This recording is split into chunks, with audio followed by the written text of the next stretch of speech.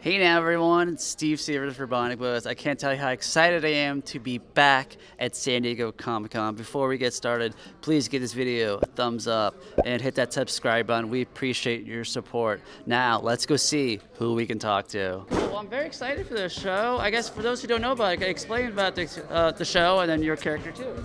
Okay, so the show is Hamster and Gretel. It's about a brother and sister who are visited by aliens who tell them the two of you are going to receive superpowers, and then they shoot them with this ray, and unfortunately the superpowers go on to Gretel, the little girl, and her hamster who happens to be in the car, and Kevin, the older brother, gets nothing, and so he ends up being sort of the guy in the chair with the headphones on, telling them where to go and what to do and stuff. So it's all about that dynamic between the brother and sister. Oh, I play Gretel, and she reminds me a lot of myself when I was younger because I'm a very high energy kid. And when I do her voice, what I do is I just like get all smiley and I get really excited, and that's how I get the voice to come out.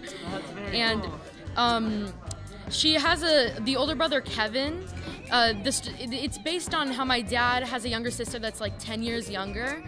And the older brother Kevin is like the chauffeur, like to this little girl. And I feel like I have an older sister, and I know that once she gets her driver's license, I'm gonna make her drive me around places. He's gonna have to be your chauffeur. Yeah. Exactly. I love it. I can't wait to see it. All right. So tell us about your characters in the show. Hi, I'm Michael Cimino, and I'm playing Kevin in Hamster and Gretel. He's like the older brother of the superhero Gretel, and her hamster is Hamster. Yeah. Hi, I'm Veronica Hill, reporting live on the scene. I'm Liza Koshy. I play Veronica Hill. She's a reporter, and I feel more comfortable holding a mic, so that's why I took yours. Thank you, sir. Okay, all right. So did you do any research, go on the red carpet, like do my job for a little bit before? Honestly, yeah. I've been on red carpets and that. I didn't realize I was like doing my own studies for character work. So yeah, I absorbed a lot. Actually, you're so right, because like when you meet with a whole bunch of people, like you totally, yeah. All right. So I overheard earlier talk about you had found this fine piece here. It was at the Rose Bowl flea market. Rose Bowl flea market. I caught this a while ago. I don't remember the brand, but it's cool. It's like from from Syria. It's like a tablecloth that they made into a fanny pack. I love that. It's actually really cool, right? Sustainability. Yeah, look, that's what we out here. So are you both huge Disney fans? I think this is a big deal of being on the Disney Channel. Yeah, honestly, this has been really, really crazy to just like actually do a Disney show. Like to know that my nephew was gonna watch the show and like have the same kind of relationship that I had with Disney shows and shows like cartoons when I was growing up. Like that's so cool. What's your favorite show?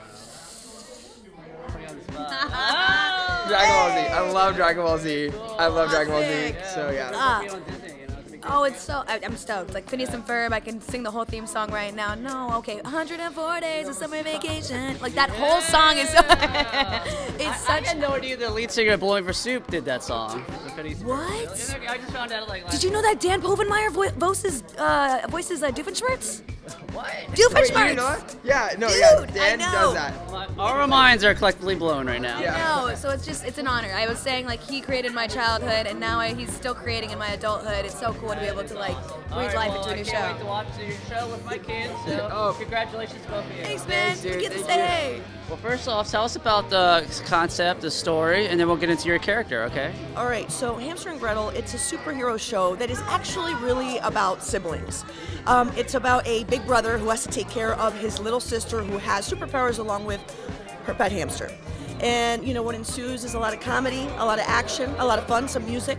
It's a really fun show with a lot of heart and a lot of jokes and funniness. A lot of funnies. I play the mom called Carolina. She's a Venezuelan who's based on Joanna's mom. Yes.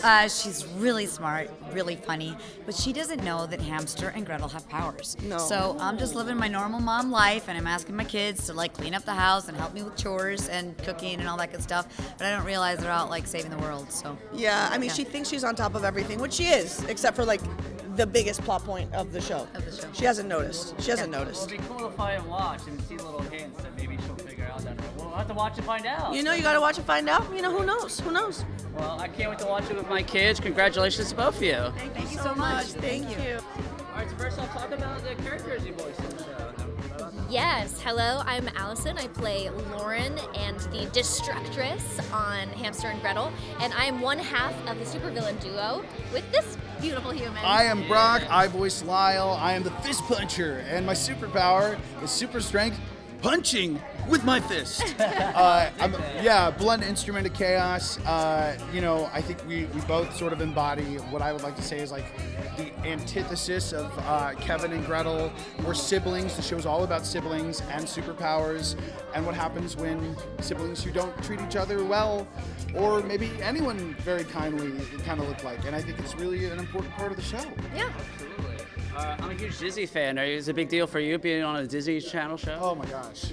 It is quite a... Not your first time. It is not my first time. I believe I am the longest employed Disney Channel actor. Right? I did, and before that, I think 12 or 13 other shows. So this is it's really meaningful that at least someone over there trusts me to continue portraying roles. But what's unique about this project for me is that I'm notoriously playing the voice of reason and the moral compass and the supportive best friend, and now I'm the supervillain. So it's an entirely... I'm all down for the dark. Yeah, it's a different set of skills. And yeah. What about you?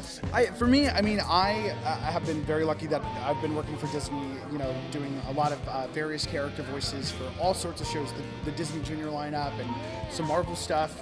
It's a thrill. This has been really special because Dan's obviously very musical, and we play villains, and there may or may not be some possibility that a villain song might occur, and so that's a big possible thing. If I'm wrong, I'm sorry, but you sang on Dr. Acceptance, right? Not Dr. Acceptance. I did do some singing on some of the other Disney Junior stuff. I do a lot of singing for. I was Disney's Santa Claus for the last Mickey Christmas special, and really? I got to do a little. That was a great special. I got to do a little humming and some stuff on that, which was super fun. Yes, well, it's a very different character, and he's not quite a villain, but it's so fun to be able to be bad, and also, you know, he's based on my favorite movie villain, Biff Tannen from Back to the Future. Shout out to Tom Wilson, who's a voice actor. I love you. And we were just like, what if I was like, what if we shrunk him down and threw a little of that Valley Girl person thing in, and it's been super fun. You speak Marvel. You did the Wolverine long story short, right? Yeah. Wow. Yeah. Yes, I did. I worked. I was wrong on the Doc McStuffin things, but I got. You're totally right. Yes, I've been working on long story short. I've been Wolverine for that, and I've done some other stuff. Super fun to collaborate with Marvel anytime. I was Dr. Octopus on some stuff. It's great. Yeah, I love these characters. I love the fact that we get to create new ones. Yeah, it's right. Well, I can't wait to watch it with my kids. When does it come out again? It's August 28th. Is it August 12th? August 12th. I'm sorry, you're totally right. You're right. Woo! And this is why the Destructress leads the duo. Just let me do this, and I'll get us to the finish line. Ugh, Lyle. Punch! All right, there we go. Yeah. All three together. Ready? Yeah. Boom. Oh, thank you.